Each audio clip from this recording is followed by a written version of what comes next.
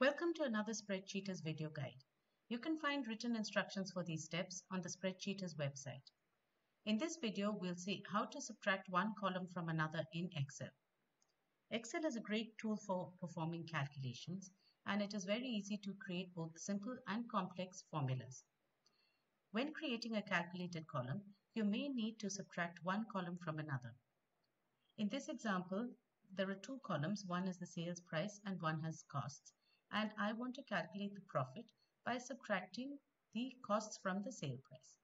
So to do that, I first type the formula, which is equals sales price minus the costs, and press enter, and I get the result.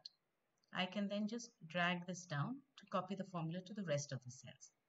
So now, because I've used cell references, the formula can be easily copied to the rest of the cells, and I get this new column. So this is how to subtract one column from another in Excel. Please read the appended article for further guidance.